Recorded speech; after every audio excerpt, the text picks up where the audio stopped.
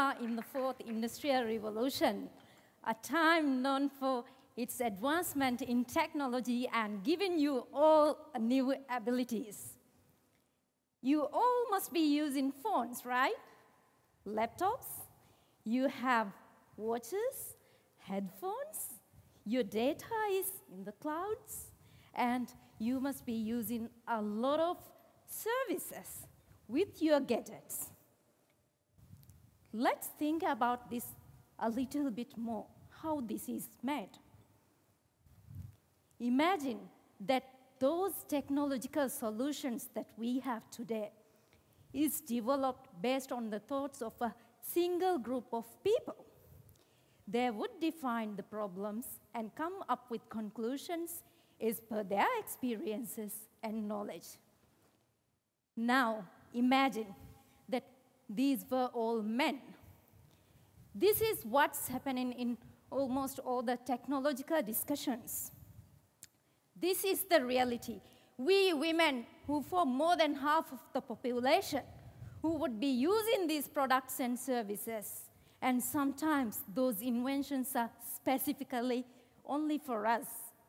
But we are excluded from the tables where these revolutionary decisions are made, excluded from the places where it is made.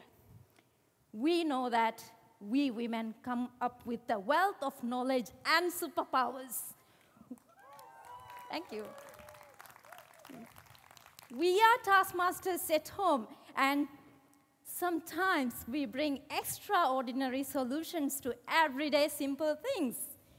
Be it from finding your kids' missing socks in plain sight, to raising and educating them.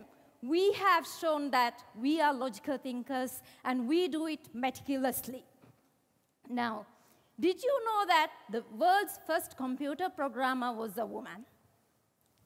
In the 1840s, Ada Lovelace wrote the first computer program. Now I want you to imagine your life without Wi-Fi. Again, a woman. It's a dilemma we have to be thankful for.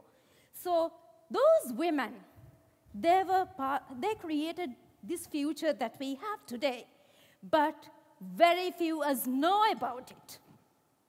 Well, now let me ask you, have you ever thought technological career for you, your wife, your sisters, and your daughters?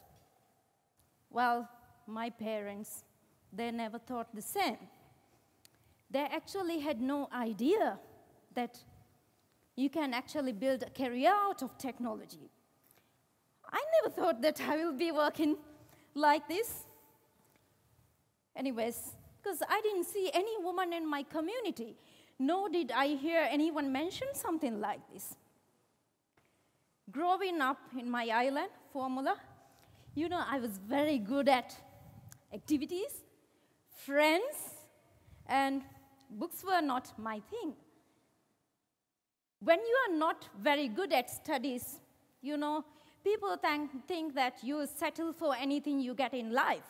That was an advantage for me.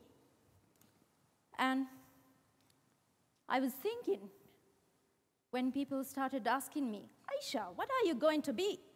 Then I thought, will I even have a career? Okay, what am I going to be? Will I fit into the default box set by the society? The default of being raising only children and doing only housework. I knew I wanted to do something more, be something more. And as I was growing up, I had a younger brother who was very passionate about computers, but I don't remember that me being passionate about it that time. Anyway, I had to choose something because I wanted to be something more. I thought, okay, let me give it a try. My curiosity made me choose technology. Believe me, studying was a difficult struggle and finding jobs were hard. There was a time I started my master's degree and I couldn't continue it. I had to quit halfway through. And this thought of quitting and leaving it halfway through haunted me every single day. And for the next 5 years, I earned enough to start it over again. This time, it was a bit different. On the day of graduation, I found out something. Guess what? Yes, I was the only woman in my batch and the only one to receive a distinction from my master's degree. Thank you. So, as part of the work I've been doing, once I attended a career guidance session organized for some female students in a school. I was so excited, right? I was doing a lot of things. I was trying to explain them how technology gave me power, how it has given me a decent pay, as well as like how it allows me to use creativity and the variety of job roles it offers. I was waiting and waiting, okay, with other extraordinary women, and seconds turned to minutes, and minutes to hours. No one, not even a single student looked at me. You can imagine this, right? I was there, in tears. That day, after that day, things changed. I never wanted to quit, or I just wanted to say like, look, girls, there's a lot more for you in the field. And now, let me ask you, have you ever seen a woman working in the technology field? Be it a computer programmer, a network engineer, a data scientist, or a technology manager like me. Did you know that in the USA, only 27% of people working in the technology field are women? But this number is rising a bit, 31% in the UK. And you know that numbers like this shows that we are still minorities. We have more work to do. And Maldives is not different. We have more work to do. Anyways, I was attending a lot of sessions, community events. That's when I realized I needed to do something about this. Who is there for me? One day, one event, I met two of my friends, Nisha and Shahu, who have the same concern as me. Like, why do we have so few women? Yeah. And then we started connecting to people, calling people, and is there anybody you know working in the technology field? Believe me, it was hard to explain the technology and these careers, but we gave it a try. And that was our greatest discovery. We discovered there are so many Maldivian amazing women who work in the computer field, and there were also women who gave up their careers to raise their children. And yes, and we started celebrating women to share their stories on social media, and this made even the government and private sector to celebrate with us. And thank you. And today we have the seat there, but we need more women to push this. And as part of our work, we do try to reach younger children. You know that when you live in an island community, you know what happens, right? Communities live by the stories.